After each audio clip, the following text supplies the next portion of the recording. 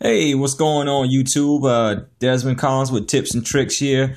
Not about this, it's more about this.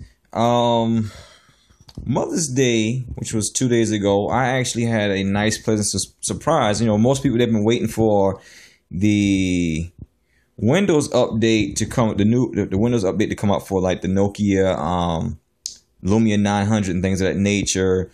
That was delayed because they had some mishaps in it. And, you know, to my pleasant surprise, I woke up and saw that my phone was ready for the updates. And man, I want to tell you, I am definitely loving these updates. I mean, guys, look at it. Look at the tiles.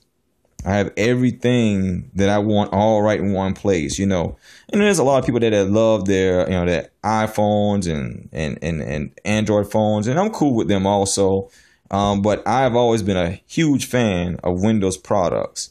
And for them to actually have everything all in one spot, that you can actually go to all of your tiles, everything is active and working properly on there. There's no glitches or no hiccups anymore. I mean, I love it. You know, I click on, if I want to go to CNN, I click on and I go to CNN.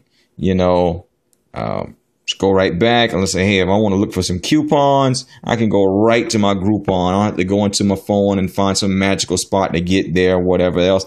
I mean, I really do like this. You know, and then the fact of the matter is I can minimize the tiles, make them bigger and smaller, things of that nature. I really do like this. I've been waiting for this update for the longest. I'm so happy about it. Yes, I'm a Top Gear fan. I love the show. Watch it every Monday. But, you know, I got everything right there in front of my phone, right here, all in one spot. You know, if I want to watch a movie, I go to Crackle. You know, I think the interface is very flawless and seamlessly on there. I love it. You know, they actually did some upgrades to the camera, which I haven't had a chance to test out yet, but I will get to that. Also, another thing that I really like is that there are now more colors for your theme updates. You know, if you want to change it to something, which is, I actually like that. That's a better, you know, it's a better, deeper, dark, richer. You know, that's really nice right there versus the old crappy red they had before. I mean, this is more of a crimson, which is, you know, crimson is a darker color, but still, I like it. So anyhow, just wanted to give you guys my review and my opinion of the updates to the Windows Phone. Getting on 7.8, we actually have the active tiles that you can change the size of them on there for your phone, and how flawlessly it works now since they work at the bugs.